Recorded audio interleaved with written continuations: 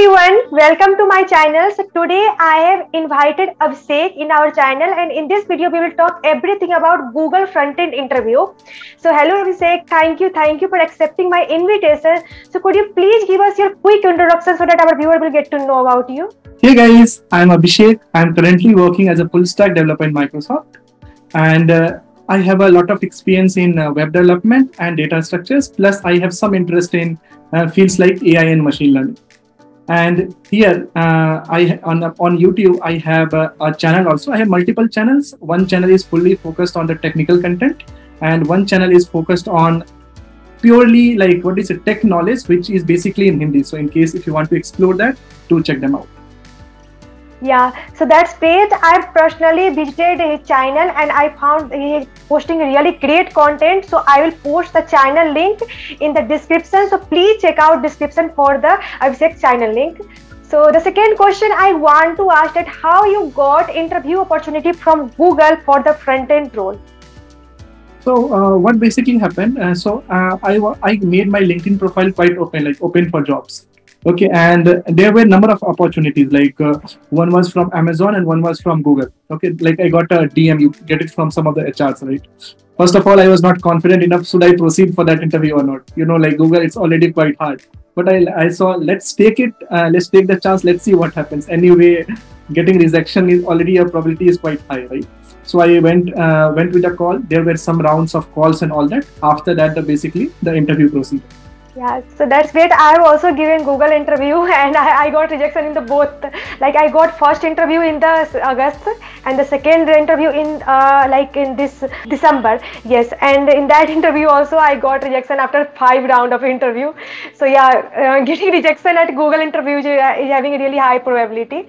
So second question I want to ask that, could you please share your interview experience of Google? Like what kind of question they asked you during the interview? Okay, so see how it started. So after the interview, after the first call with them. So first call was not the first round; it was normal first call, in which they gave me how much time do you want to prepare for it? I was too confused what to say to them, because I thought that if I ask them a lot of time, they will cancel my interview and all that. So I just told 2 weeks. Okay, and in that 2 weeks there were a lot of things. I went to my village, I came back, even studied a little. Okay, and then basically the interview started. So this is how they divided the interview. They divided the interview into 4 parts. The first 3 were the technical rounds. The fourth was not the technical round. So this is how it started. For the first and second round, it was more a data section algorithm round. They also shared me a sheet. This is just a guide. This is how you can prepare. Okay, it was not. There were no questions and all that. There were some website links and some steps which you should follow to practice it. And the worst thing was the thing that it told me that you are not allowed to use any editors. You have to write on Google Docs. So you can say it's a promotion of their product. No one likes writing on Google Docs. Okay. So data structures algorithm round for me, the first and second round data structure algorithm round, it was around 40 minutes, in which they give you 2 questions and a break of 5 minutes. I think 45 minutes. Okay, and so first and second round was almost good for me. So the questions were for me the questions were of trees and it was more like a recursion question and one linked list question. So basically the question evolved from data structures and algorithm. And if you ask me about the level of questions, I will say 2 questions you can put it in lead code hard. Like lead code, if I take it as a standard, okay, you can put 2 questions in lead code hard. And I don't know where the remaining 2 questions, where it came from. Okay, I just could not get through it. Okay, you can say even a level above your lead code hard. Okay, so basically means you have to be very, very thorough with lead code hard. If you can solve your lead code hard well, I think you can do something there. Okay. So then after that, I went to my third round of the interview. So I think you have already seen a lot of thing on the first and 2 round data structures and algorithm. Okay, so I'm not exploring it a lot. I'm focusing on the third round, which was a front-end round. Okay, to be honest, Google was also a little partial about the third round. How? For the first and second round, they gave me a doc which has enough resource to study from. Where do we study? How do we study? How should you prepare? Each and every guide was basically mentioned. When it came to front-end, they mentioned 4 topics. Okay, go through these topics. Okay, and they told me also it's not too complete, but they should have done it, right?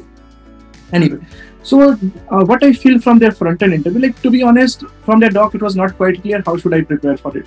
And I was also not very confident, like how should I, as a front-end developer, we have given a lot of interviews in a product-based company and startups and all that. But when you think about Google, the expectation comes in your mind is totally different. And even I read a lot of articles on internet, how is the front-end interview? I did not find any good resource through which I can really practice it. Okay.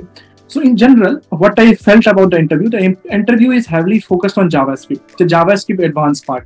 Like if you say ES6 feature, promises, fetch. So what will they like? For me, the questions were like this. They will give you a very complicated API to access it. Of course, you just cannot access it. You have to use promises and all that. Then they will tell you, check out the test cases and all that. You are already confused in that scenario, but those things you have to basically do. So what I'll recommend is master the advanced part of JavaScript. They did not went to React or something. Okay, they just kept their focus on JavaScript. So if your JavaScript, of course, fundamentals should be anyway clear. If your advanced JavaScript is quite clear, like topics like proto, like one of the top prototype in which like most of you are confused. So like I will say prototype is one of the very important topic. Then if you go like complete ES6 features is quite important, especially if I say promises and fetch. Okay, in case if you go through this topic well, do lots of scenario based question on this topic. I'll say you can clear a front end interview. For me, it was a difficulty because for data structures algorithm, I felt confident. Okay, yeah, I know data structure algorithm well. Plus, I can relate it to others. Okay, but for front end interview, the problem came to me. I was already quite frightened before that round, and the questions made me fright more. Anyway, I was not very prepared for that round, and ultimately I got rejected. So we generally have perception in our mind that Google only asks DSA, but it all depends upon the role. Generally for software engineer and professor, they ask only DSA. But if you will apply for the experienced role like front-end developer, back-end developer, Android developer, then they do ask question related to domain like JavaScript, and for Android they might ask question from what is Java and different tools for Android. So yeah, you should not have such kind of perception in your mind that Google only asks question from DSA. Yeah, they do ask question from DSA like for few round, but they will also ask question related to development.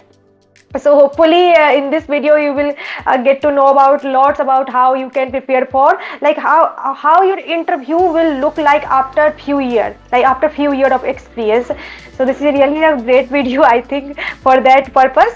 So last question I want to ask from you is like lots of our viewers are fresher college students. So what advice you want to give them?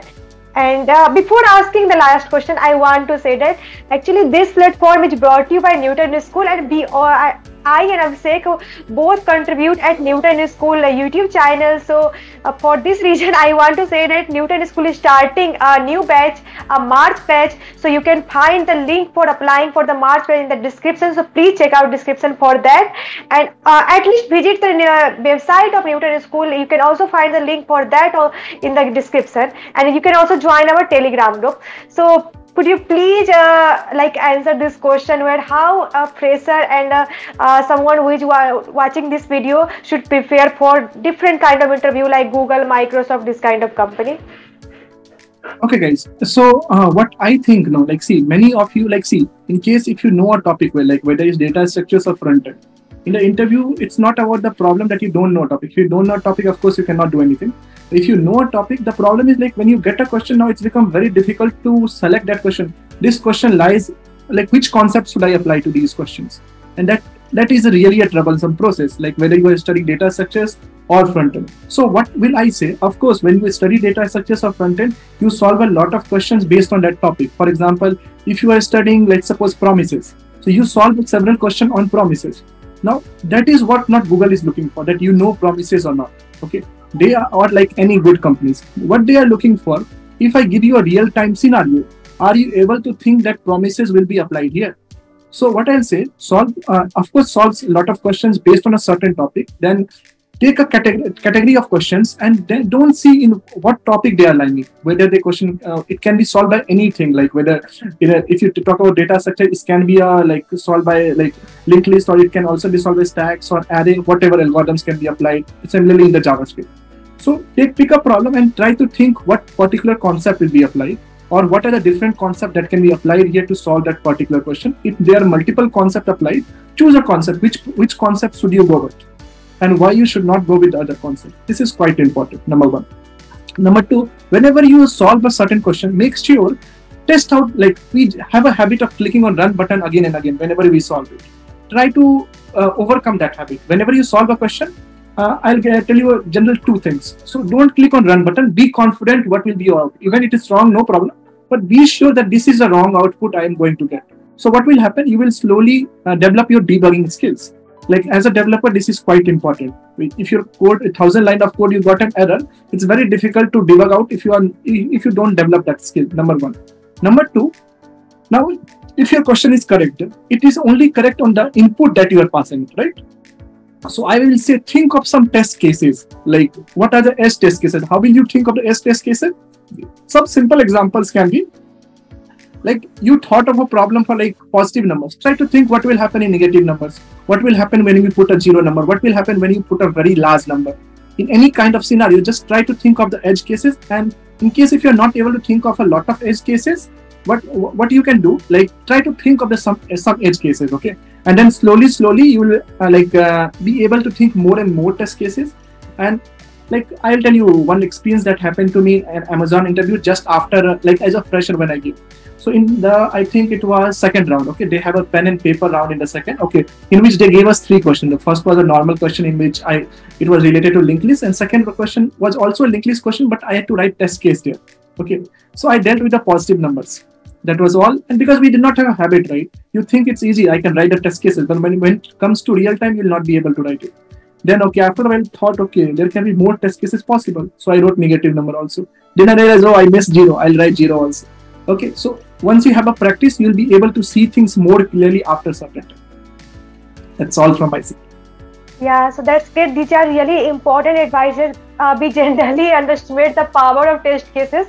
So this is really important. Whenever we solve question, try to figure out at what test case this question will fail, this solution will fail. Don't just click a run button.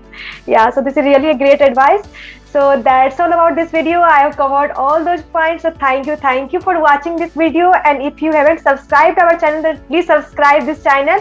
And you can also visit Abhishek's channel. I will put the link in the description. So that's all. Thank you so much.